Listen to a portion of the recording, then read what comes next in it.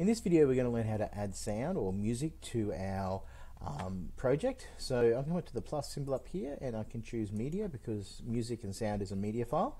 And I've got some down here in the downloads folder. These are files that I've downloaded from royalties-free website in relation to music, but I'm instead going to go to the media browser and I'm going to go to some of the Rush soundtracks. These are the ones that actually come with the program.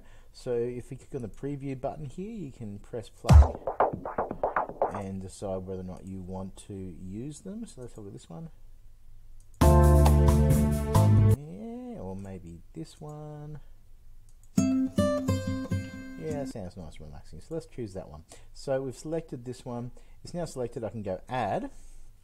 And you can see that it's being added into its own little track down the bottom here. If I close the media adder, so it's got its own track to the bottom here. Now if I press play, hopefully the computer can handle this.